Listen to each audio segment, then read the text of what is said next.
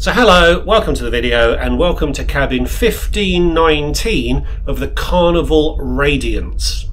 You may hear 1519 and think I am luxuriating in the heady heights of deck 15, but no, this is on deck 1, the lowest passenger cabin. It's an inside cabin and, you know what, it's been alright. Now the Carnival Radiance is an interesting ship. It was the first cruise ship I ever sailed on back in 2009 when it was called the Carnival Victory. During the you-know-what, it was refurbished, and part of that refurbishment, they changed their name. So although they would like you to think this is a new ship from about 2021, it was actually built in, had to add that because I don't have the internet today to be able to Google it as I record this video.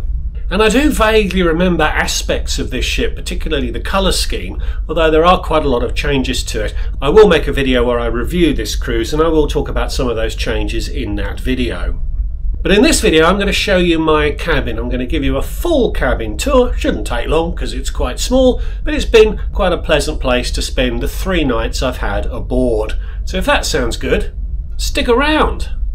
Hi, I'm Matt and I love cruising. I love the ships, the places you visit, the entertainment, and every now and again I'll also enjoy a drink.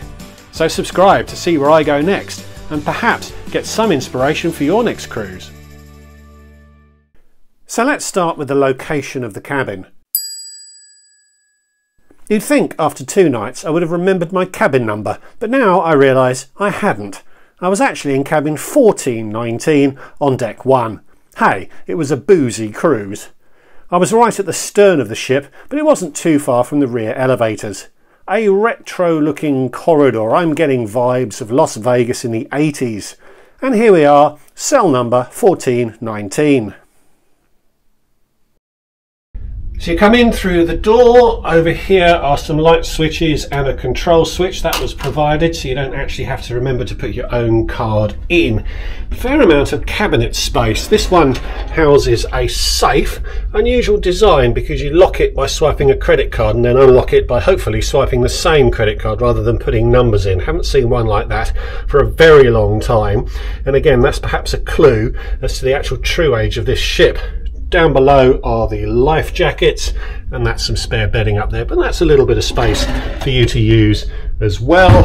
Next you move along and you have a wardrobe with a decent amount of hanging space, quite a long drop as well, so if you have some lengthy dresses or whatever, there's plenty of space to hang them in there. Then there's a third wardrobe which has some extra hanging space, a little bit shorter this time, and a mini bar which I've not actually even opened yet, and I'm not shocked to find that it is empty, and neither am I shocked to find that it's not particularly cold.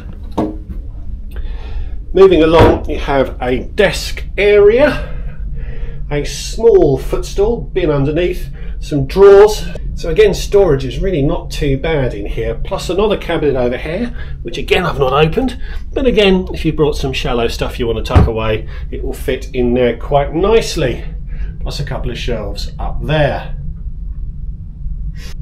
Spinning around, you've got the TV, I'll come back to that in a second, and of course the bed. 2 single beds shoved together, quite sizable, but you can even see the gap. It's quite pronounced. There is quite a groove that forms down the bed, and if you're tall and you have to sleep across the angle, you do find yourself falling down it a little bit. It's not been too bad, but it is not perhaps the best cruise bed I've ever had, and small cabinets on both sides. And I suppose I should mention the obligatory neutral art, splashes of blue, giving you perhaps the impression that you're outside when quite obviously you're not.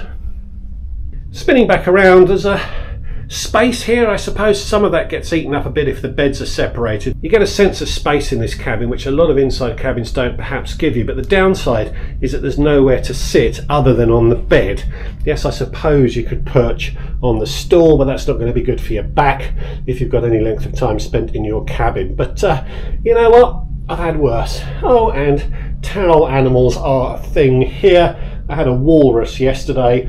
That's a heart or 2 swans that have been decapitated, and a little thank you note as this is the last day of a very short cruise. And an air conditioning system here. It looks a little newer, but it may actually still date from when the ship was originally built. And through here you have the bathroom. And what a delightful colour the bathroom is too. Operating theatre vibes I'm getting from this, and that obviously was a very fashionable colour back in when this ship was built. But it is quite spacious actually. There's a bit of room to move in here. And the shower features the dreaded curtain rather than a door. Wasn't a problem for me, but I guess some people dislike them so much that they would hate to shower in a facility like this. Good water pressure, but I guess on deck one you'd expect that. Some potions if you didn't bring your own. And you know what? It's not a bad sized shower. And then over here you have an abundance of spare toilet rolls, and you have an abundance of spare boxes of tissues, and you know what, that's about it. Some shelving to put your bits and pieces. And this was an odd thing as well. This is the shaver charging point, which is all the way up here. It's probably a good reason why it needs to be up there, but I don't know what that reason is. So the TV has a few channels. It's really slow to fire up, but when it is fired up you have a handful of channels. The only news channel is a CBS News, which seems to be more documentary based rather than breaking news from behind the desk. Turn that down a little bit. And some children's channels, no sports channels, which is interesting. I don't think I've been on a cruise ship before that didn't have 3 or 4 sports channels on loop. Also some on-demand movies, all of which I believe are free. Let's test one. No, $7.99 for that one. The one I'd looked at earlier was showing for free. Not sure why I picked one that was free, but there you go. And the ship cams, plural, is quite interesting. You get one of the Lido deck, which is pointing back at the swimming pool, which I suppose gives you a glimpse of the sky, but isn't quite as helpful as a forward-facing video camera would be. Now I've lost it. Let's go back to the ship's cams. And there's a bridge cam, which I suppose does show you what's going on forwards. Not wildly exciting. So let the TV, it's what you need. Nothing particularly special about it. It does look like it is a new TV with the refit because it is a flat screen. But again, if you're spending much time in your cabin, you're probably not doing the cruise thing right. So there you go, cabin 1519 on the Carnival Radiance. It does what you need it to do and doesn't do a lot more. But I suppose if you're only going to be on it for 3 nights, there's very little time for anything to really start to annoy you, and nothing has really annoyed me. So thanks for watching. I hope you enjoy that. Give the video a like. Please subscribe if you're new. If you'd like to support what I'm doing more directly, there's a Patreon account, the link in the description below. And I'll see you all in the next one. Goodbye.